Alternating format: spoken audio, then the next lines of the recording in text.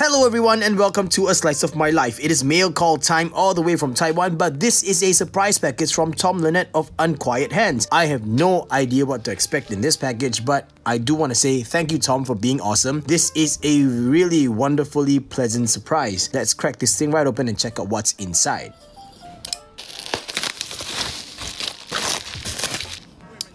What do we have here? This is interesting. I see something different. I don't know what this is. And then I see, oh wow, the Revolver Knuckle Roller. I don't have just one. What? Two? Two? What is going on? Okay, let's just remove the bubble wrap. What is going on? What a... Oh... These look like buttons, everyone, but they look like... Oh my goodness, these are the new tall buttons. Look at that. Wow. All I can say is wow. And he didn't just give me one set. I got two sets. Can I just say that these little boxes are just beautiful? Now I gotta grab myself my atrium. Hold on. Here we have the atrium, and these are the original buttons that came with the atrium. These are, I believe, the canopy buttons. I don't know if these are cupola buttons or the canopy buttons. By the way, the cupola buttons or the other one is right here. So first of all, this is how tall the stock buttons are on the atrium. Let's check out what the button height is gonna be with the new buttons. Dude, I'm so excited. And we shall give it a shot. Here we go. Whoa, look at that height. These are really tall. Wow. And even the sides are not flat. Look at that, guys. They're curved in a little bit. Very nice tactile feel. Oh, these steps are... Wow, they are not just deep. They're also more like... I don't know how to say, like... Oh, there's this very beautiful texture to it. Like, what? Look at that, everyone. Look at how it sits. For some reason, they screw on too tight. I'm not able to spin it with the atrium. That's weird. Why is that happening? I don't know. Ah, okay. I think I know what's going on. I'll just get this set of buttons and I'll screw it down. I'll get another set of buttons. I'll screw those down. Ah, see guys? I'm an idiot. They're of a different height. I feel really stupid now because I just mixed the buttons up because they were in the same packaging, so I just took it out. These buttons are made in two different heights for different bearing retention systems. So these are made for spinners with the screw cap bearing retention system, aka vertical press system. And this set is made for spinners with the press fit style. So that's so cool. Here we go. This is definitely gonna work now. I can totally feel it in my bones. Just look at that, everyone. What? Look at that clearance, guys. This is amazing. For those of you who love taller buttons and you want more clearance, dude, this is the way to go. You don't even have to worry about like the thumb fat. See that? See that? I'm squeezing really hard. For some reason, it makes the spinner feel a little bit smaller. It's just totally different. And this though, I've never felt buttons that feel this way. This is like the first of its kind. This is really nice. Well done, Tom. Well done. Wow. On to the next item, which is the Revolver Knuckle Roller. One with one sticker and another with two. So let's open the one with one sticker first. Wow, look at the packaging. COA, everyone. Revolver Stainless Steel R188, 5th of February, Batch 1. That's awesome, Tom. Can't wait to see your thoughts on the Revolver band. Happy Chinese New Year. Oh, Happy Chinese New Year to you, Tom. 恭喜发财. Oh, look at this. This is the holographic sticker. This one is definitely going onto my cap. I've been waiting to receive a holographic UQH sticker. Dude, you know what's up. So we also have a cleaning cloth, a few other stickers, as well as a... Oh, this is a nice bearing removal tool. I remember Tom was doing a poll asking for people which design of the removal tool that was more sought after, and then he went and did it, and this one is so cool. This part is a bit wider and here is a bit narrower, so you could use it on different cap sizes. But look at this, guys. This is the Revolver Knuckle Roller. And yes, it has a bearing in it, like that. And it's meant for you to fidget with, as well as roll, apparently. Oh, that is comfortable. Dude, that is... Man, that is so comfortable though. At this point of time, I want to say the marketing video that was made for the Revolver Knuckle Roller, that is just amazing. It is beautifully done. And I don't really use my right hand much, but it seems that, oh, it's quite easy to roll with my right hand. Struggling a little bit, but that's fun. That's so fun. Now, I'm gonna tell you guys, I don't really know much about fidgeting with, you know, these kind of fidget toys, I suppose. But this is interesting. Now that I have it in hand, I gotta try it out. Gotta put it on my EDC for at least a week or maybe even more. Apparently, you could unscrew these just like that. There we go. There we go. Look, it's basically like a core. Look at that. And then what you can do is grab your spinner, fit it in like this, and screw the cap back on, and oh guys, look, it works. What? It works. That's so cool. Well, this is like kind of like modularity on the next level. So you could, that's nice. I could, oh, that's so cool. I could spin the frame itself. I could spin just this part. I could spin the spinner. What? Okay, this is just something new to me, like completely new. This is some new next level fidgetability kind of thing. Alright, so now I don't know what I expect in this. Let's just crack it open. Here we go. Okay, another COA. This is the Revolver. Oh my goodness, look at that. It's in titanium. It is in titanium? What? I didn't even know that the Revolver Knuckle Roller was available in titanium. What in the world? Made on the same day as the stainless steel one, and also with some very nice stickers. Then we got a beautiful cleaning cloth, and look at that. Oh, yes, not to forget that it also comes with a bearing removal tool. What? Oh, this is way lighter than that. Wow, this is like different. It feels... oh, it's two completely different things. I'm gonna remove the atrium from this. Oh, it feels like as if it's half the weight. But for the titanium one, it feels slightly more interesting because it feels like the weights are more thrown out. Simply because, you know, titanium is light, but then there are stainless steel bearings in here on the sides. So this kind of... oh, listen to that. What? Wow, Tom, I don't know what to say, Tom. This is awesome. Wow, thank you so much. And I'm gonna have to mess with these guys. Like, I don't know what to say. I don't know what to do. I don't really know what to think about knuckle rollers right now, but all I can say is the first impressions is really, really fun to have. This is definitely going on my EDC. Oh, one thing I just noticed, like, this isn't a perfect circle. There's this nub on the sides right here. Can you guys see that? Like a little nub. I think that's actually quite cool because it's uniform, even on the titanium version.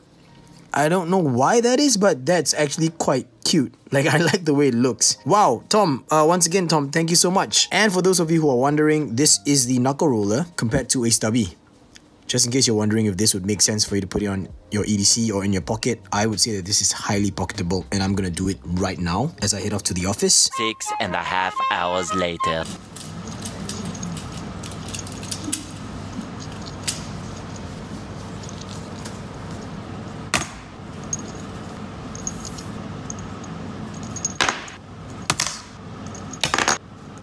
Show us your skills. What skills? I got no skills. Okay, I did it. Remember, I used 10 points for a face that wasn't on camera. That was good. Yeah, I'm not supposed to use mine. Never mind. You do this? My finger a bit.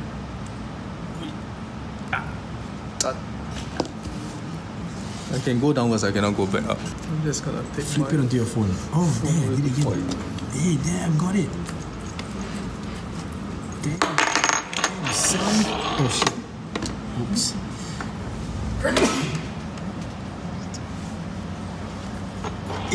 Power of the force. Try this button. Oh, that's a very nice box. Oh, feels nice. A lot of space. Solid, right? Yeah. Quite comfortable. Yeah, very, very different, bro. Like, it's like two ripples. Damn fat, right? Quite nice.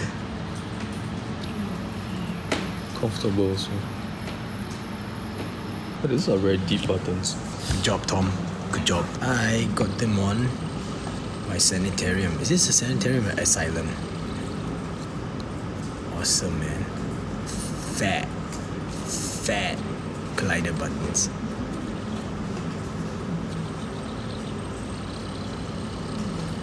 Super comfortable. Super comfortable. Oh, I'll try something. Index finger.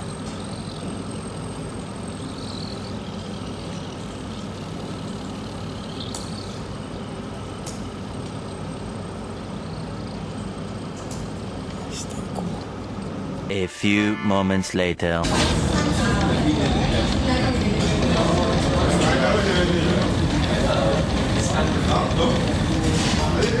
Oh, shit. What do you think? Oh shit! Sick. You roll your thumb around like that. After you're done rolling, right? After you're done rolling, you try to kind of pinch it, then you start again with your thumb. Not bad, right? Okay. So you use your thumb in the exercise also. Yeah, so it's rolling, then you... Yeah. Oh, not bad. Wow, sick. Hey. Oh, I just wanted to share this with you guys because it's a very Singaporean thing to have this drink called a Milo Dinosaur. Not everyone has it. Not everyone knows of what Milo is. I think some Southeast Asian countries do have it. Some Asian countries, maybe Japan, maybe Korea. But then we have this thing called dinosaur here in Singapore. And when you have a dinosaur, what you do is you actually have a drink of Milo and then you add more Milo powder to the top of it. I kind of want to show it before Tetris finishes it because it's one of the local favorites here. And well, there's another upgrade called the Milo Godzilla, but that's when you add ice cream on top.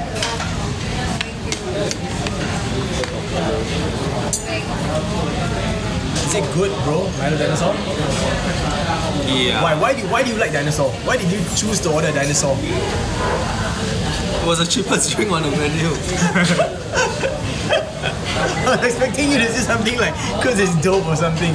I seldom drink Milo that much. It's heaty. I was hoping you'd say that because I think heaty is a very Asian thing to say, but not all Asians believe in it. So it's like in certain cultures, certain foods are like classified as heaty or cooling. It's kind of like it helps your internal temperature or something like that. So Milo is kind of like heaty, but if you eat like cucumber, it's cooling. If you've eaten too much heaty food, then you know you might get like a sore throat or something like that. And if it's too cold, then you fall sick, like you get a cold. But yeah, just thought I would share that with you guys. This is called a prata. In Malaysia, you call this a chennai, and in India, I believe you guys call it just normally just roti, but we call it roti prata here. But what she's having is a banana prata and egg prata. You can't really see the ingredients until you start eating it. Banana prata on top, egg prata below.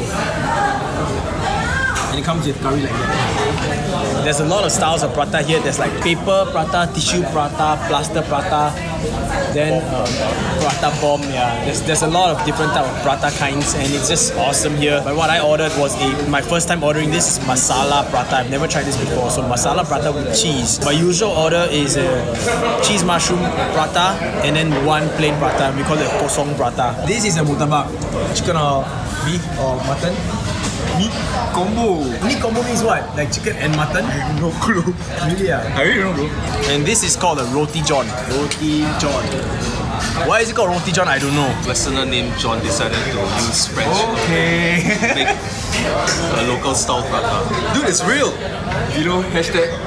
And the guy just happened to be named John. History from that. Dude, really? Really? Oh, wiki lah. This is a cheese masala prata. I'm gonna try to break it open and show you guys what's there because I've never seen it. This is what the masala looks like. Alright, lunchtime. Bye, everyone. One eternity later. I am back, everyone, and I've taken quite some time to record this part of the video down. As you can see, it's a totally different angle, and the reason why is because, well, this video is about the Revolver Knuckle Roller, and I actually recorded the usual top-down style, but then as I was editing the footage, I felt that there was just something missing about it because this wasn't a spinner, it's a knuckle roller. So after quite some time of thinking about it, I felt that maybe this angle would be the best because I could speak to you directly to the camera at least, and then also have the knuckle roller in hand so I could just mess with it like that, and then you guys could kind of see how it really looks like. Now the next thing I'm gonna say is that I'm no knuckle roller connoisseur, so I don't think it's fair if I were to say I'm gonna give you a review of the Revolver Knuckle Roller. And so to be fair, I decided that I would just talk about it and share with you my thoughts because this is the very first knuckle roller I've ever received, and I think that sharing my thoughts about it would be the fairest way to go. So once again, shout out to Tom of Unquiet Hands for sending these over to me. Yes, it is a pair, and putting that kind of faith and confidence in me and my videos.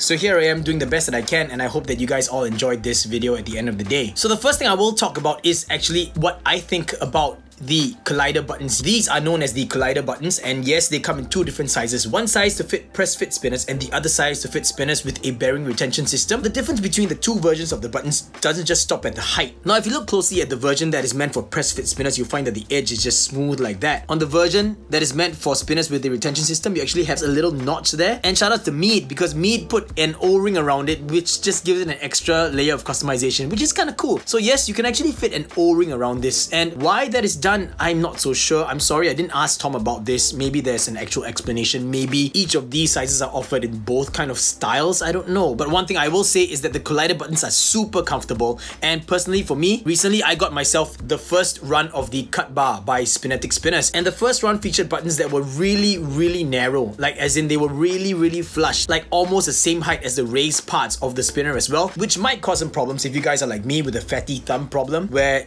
the spinner frames are actually rubbing against your thumb if you press down on one side too much. But now with the collider buttons on this, man, let me tell you, not only does it offer great grip and a nice tactile feedback when you hold the button, that height, that clearance is just everything that you're looking for if you are a fan of tall buttons. I know that those of you out there who use a pinch grip don't have the same problem as I do, but let me tell you, the collider buttons, the way it's made, see those nice little ripples there?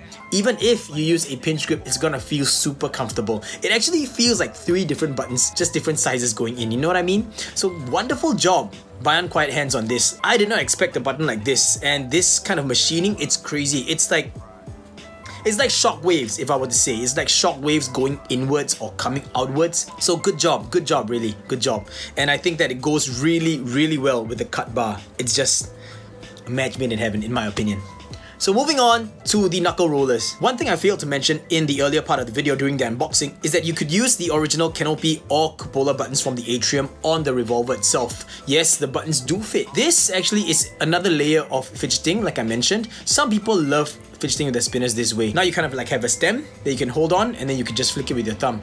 Some people enjoy this very much. Personally, I think it's interesting, but it's not something that I really like. However, if you do, I think, don't get me wrong on this, but I think that if you were to spin it fast enough, and if you have a spinner that has its wicks like really thrown out, you could spin it, and then you could balance this part on another object, and you could actually see the whole spinner just rotating around like that. It should work. That's just normal physics. I just never tried it out. Now, I'm gonna tell you guys that my favorite combination, and I know it's not an official retail product, is the combination of the titanium body and titanium buttons with the stainless steel cores. Tom actually told me I could throw even more weight out if I changed the buttons or the caps here to the stainless steel version, but I personally enjoy this two-tone look. Two-tone meaning that the titanium actually is a little bit more of a darker shade of grey versus the stainless steel one. And for me, I've been messing with this so much to the point that it got so many scratches, I decided I would just stonewash it in the end. So yes, the stainless steel version, as you guys can see, has been stonewashed. The titanium cores have not been stonewashed. They still have the original brushed finish, but like I mentioned, my favorite is the titanium with the stainless steel cores out here.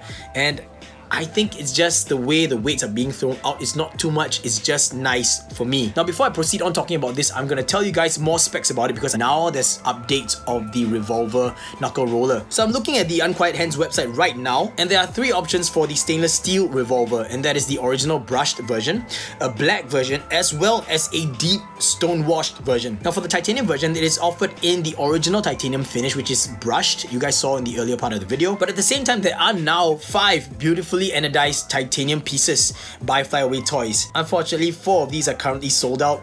Only this one is left for sale right now. So you guys can see the prices. It ranges anything between $43 to $56 for the non-anodized versions. There also is a bundle of 2 Revolver Knuckle Rollers, which is going for $84, but the anodized versions are going for about $85. With regards to the stainless steel revolver, it is weighing in at 63 grams, and for the titanium version, it is 43 grams. Now the total height of the revolver is about 60 millimeters, which is 6 centimeters tall, slightly bigger than the average spinner length nowadays. Now that I'm done with the specs, I'm going to talk to you about the revolver. I picked the titanium version because I felt that I enjoyed something a little bit lighter for a knuckle roller. From a long time ago, I was always able to twirl my pen or pencil, not like this way. I just can't do that. But what I can do is this. And yes, I am a left-hander.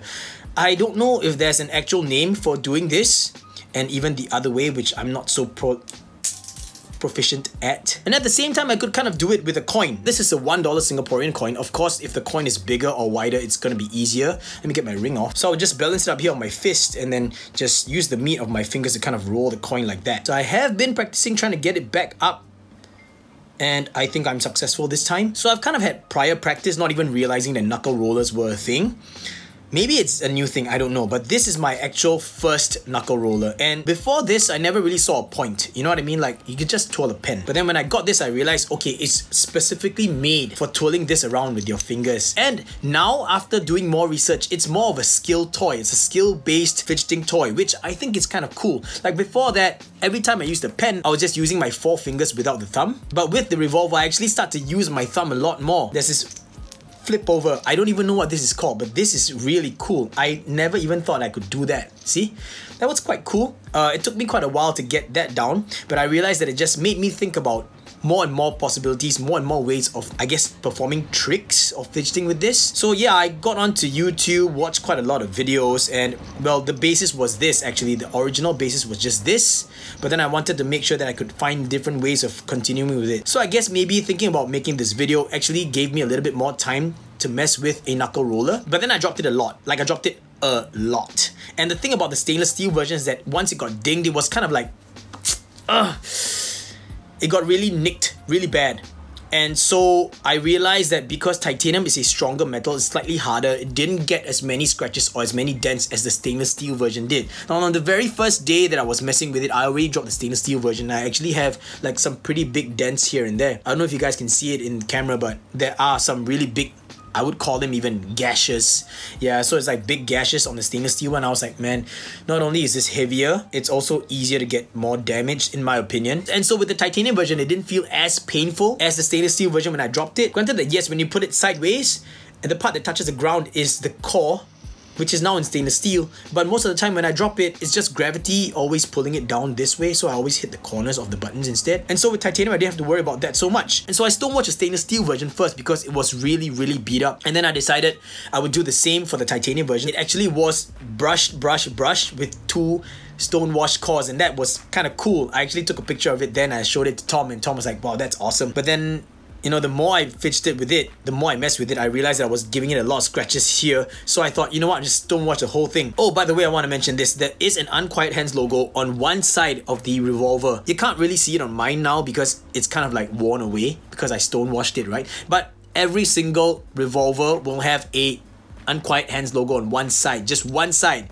and I think it's very tastefully done. By messing with this a lot, I realized I start to use my thumb a lot more. As you guys can see, it feels kind of like natural to me now.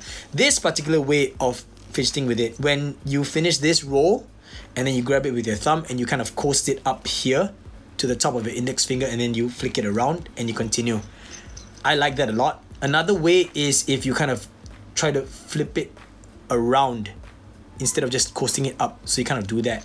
I'll try that again. So you kind of just flip it around and then you carry on, flip it around and roll again. So flipping it around is kind of like that. Now, this is not a trick tutorial. I'm not so good at this, but I'm also able to kind of reverse the whole method, like just reverse it all, kind of like that.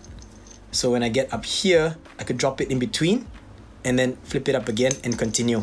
So this is really like a skill-based toy, and I actually had a lot of fun learning it, practicing the new stuff that I wasn't, you know, used to doing before. And it's kind of like a Beglary. I don't own a Beglary, I don't know how to play with a Beglary, but I know that those people who actually use Beglaries, I know it's a skill-based toy and it's not easy. You need time to practice it. And this is one of those things, and I really appreciate it. Like, I never expected this much fun, because for me, when I use spinners, I use it in my right hand.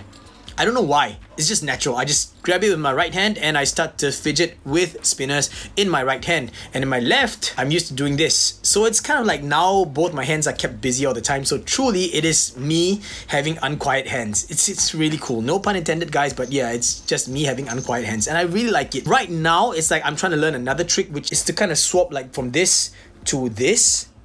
And it requires me to have a kind of like an action like that. So what's happening is like I have a new motivation, you know what I mean? Like just suddenly I'm just motivated. I'll be like thinking about the move, and then I'll be, okay, well, first of all, I'll go through the motion, just this and then this without my middle finger. So open, close, open again without the middle finger. And then I'll try and do the trick with the revolver. So it's kind of like open, close, and open without the middle finger. And I dropped it again. but you know what I'm trying to say, right? I guess it's something that I have to keep working on, but I think this motivation is what I kind of wanted to share with you guys. And the biggest thing about it, in my opinion, is that it is way more acceptable to the general public. Like, you spinner enthusiasts know, like when you're out in public and you're fidgeting with your spinner, sometimes you get kind of like weird looks from people, or like people who are just overly judgmental. But I guess for me, I'm more blessed in that sense that my friends are very accepting and most of them know that I run this channel. But when I actually mess with the knuckle roller, people just look at it and go like, oh wow, is that a new toy? Like a new fidget toy? Is that a thing? And because the action reminds everyone of what it is like to fidget with a pen or twirl a pen, then this becomes a lot more acceptable. I don't know why, but it's just a lot more acceptable. And this is pretty discreet. It's narrow, you know what I mean? Yes, it is taller than the average spinner like I mentioned, but it's way narrower and it's very easy to slip in your pocket. Like in your shirt pocket, your pants pocket, your back pocket, and it wouldn't get in the way. And also at the same time with this, you could satisfy your spinner needs because you can actually hold it like this and just spin away. I do that with my right hand most of the time. Yes, granted that I actually hold it in a kind of like a claw grip like that, and then I just fidget with my thumb. Now from that, moving on to one of the things that I'm trying to do is I'm trying to spin one core and do an entire twirl and make sure that by the time I'm done, it's still spinning. So kind of like that. And the problem arises here when I'm up here again. But it's just fun, you know, like the possibilities are endless, and I would say that it's a totally different kind of fun as compared to spinners. So I like it. This is what I think about knuckle rollers right now. I know there's a lot more that I can do. Some people actually throw it up in the air and do like crazy twirling tricks and stuff like that, and I'm not able to do it. But this is a kind of a two-in-one thing that I really enjoy. Stand it up on one end, put a spinner and fidget with it just like that, and that's cool as well. You could actually put two spinners if you want, one on each end, and just pinch it some way and then just fidget with it. Oh wow, I didn't even think about that. New way of fidgeting. That's cool. That's kind of cool. Huh. Of course. Oh wait, I'm actually doing it. Wow, I did it! Okay, so that's kind of cool. I never knew I could do that. So yeah guys, I mean, I spent quite a bit of time with the Revolver, and it's all thanks to Tom. Thanks for sending these over to me. So much to the point that even my girlfriend was like, oh, wow. You guys know it's really hard to impress her with a fidget spinner. She really loves a triad. But when she saw me messing with this, when we were FaceTiming, she was like, what's that? And I'm like, this is a knuckle roller. And she immediately went like, oh, that looks like fun. So like I said, this is a lot more relatable to the mass public, to the general public. And that is my thoughts on the Revolver Knuckle Roller, everyone. I don't want to give like my verdict or anything because like I said, this is not a review. By no means should this be a review because number one, this is my very first knuckle roller. Number two, like I don't even know what are the kind of things that people want to know about the knuckle roller because this is really subjective. It's really subjective. Like it depends a lot on things like hand size, finger size, the way you hold it, the materials that you have, whether you like metal or you like plastic, because I know that there's a lot of knuckle rollers out there. And it looks like they're gonna be a lot more in the near future, kind of like how ring spinners were a thing. So I think that knuckle rollers with the spinning function is gonna be a thing as well. Who knows, right? Who knows? All I know is that